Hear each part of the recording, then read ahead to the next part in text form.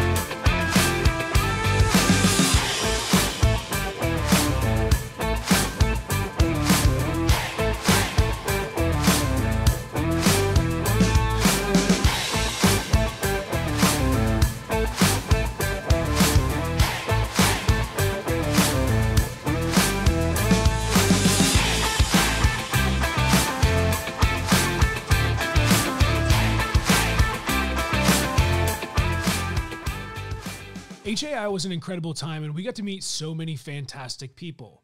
One thing that it was quick to somewhat realize once we got to the expo was that being of military background was sort of interesting because the expo's not necessarily geared towards the military community. It's much more geared towards, your private, commercial, and charter aviation, as well as public aviation sectors.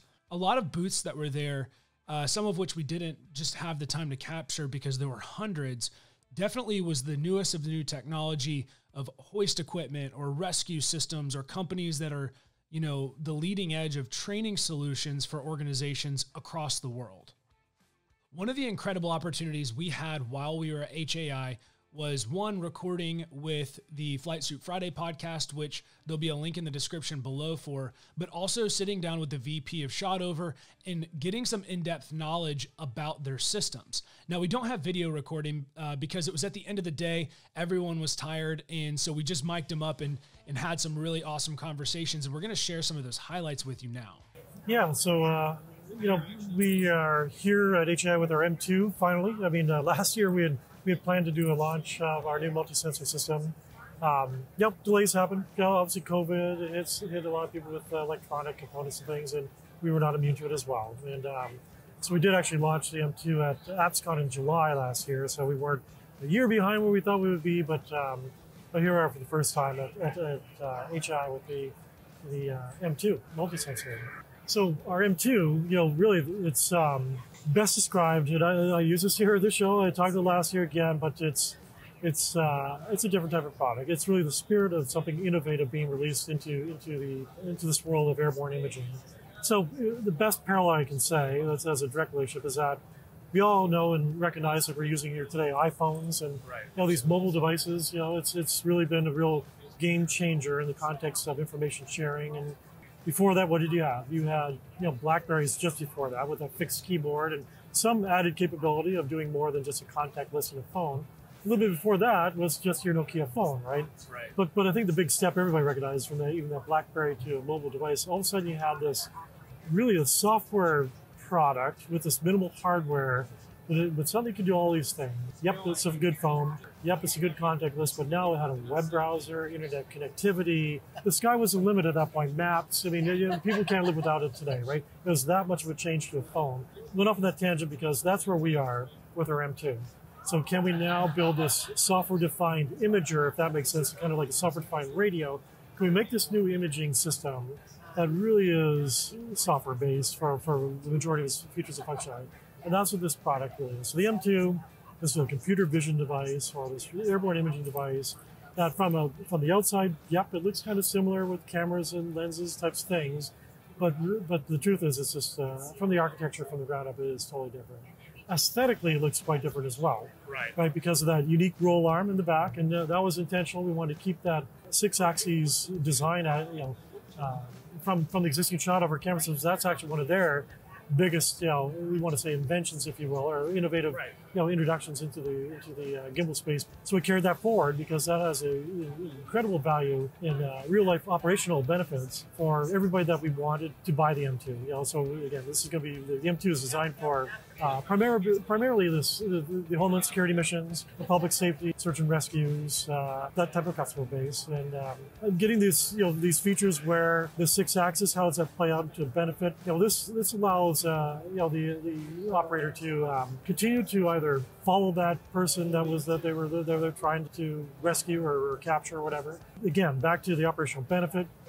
The operator, the TFO, or just the search and rescue person, diver in the back that's operating the system, they see a perfectly stable and clear image.